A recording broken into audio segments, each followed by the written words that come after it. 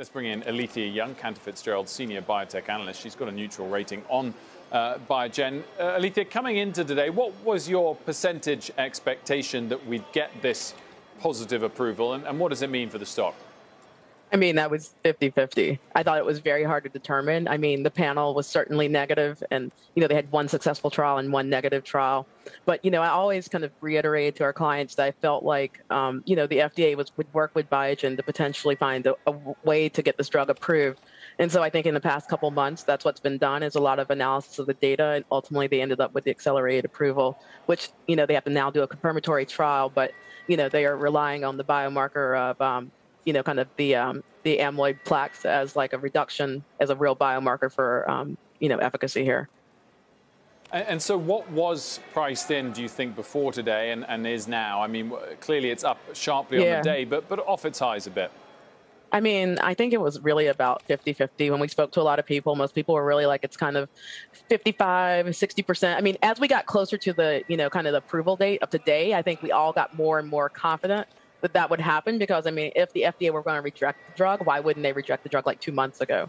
So I do think as we got closer, the market started pricing in a little bit more confidence. But I mean, our estimates suggest, even kind of in a relatively conservative way, this drug could sell $8 billion, potentially over the next 7 years, on an annual basis, because there's a chronic therapy.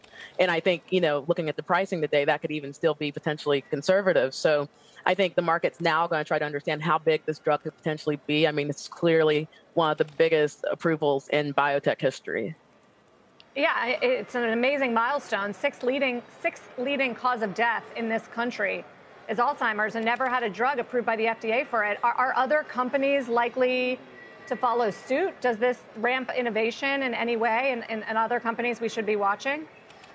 Absolutely. I think this really, if Biogen had not been approved today, I do think that there would probably be deceleration in, Alzheimer's investment somewhat. I think it would take a breather. I mean, that's what's happened historically when we've had other drugs that haven't gotten approved that had similar mechanisms of action. So I think today opens up the door that there is a pathway of an accelerated approval using this amyloid reduction endpoint as a surrogate. And that's huge. And so I do think this really is going to bolster innovation in Alzheimer's. Just finally, what are the expectations on how this is going to be priced? And are they going to see some pushback on this great news in due course because of that? I mean, Biogen reported their pricing at around $56,000 for a 74-kilogram person. I mean, this drug isn't the cheapest to make. So, I mean, I wasn't particularly surprised. I mean, I think roughly the estimate's about 6 million people that could be eligible, not to mention mild, kind of cognitive impairment, which is even larger. So I think it's reasonable. I mean, certainly, this is a devastating disease that costs the healthcare system annually per person an incredible amount of money. So I think they priced it for, the benefit that they showed.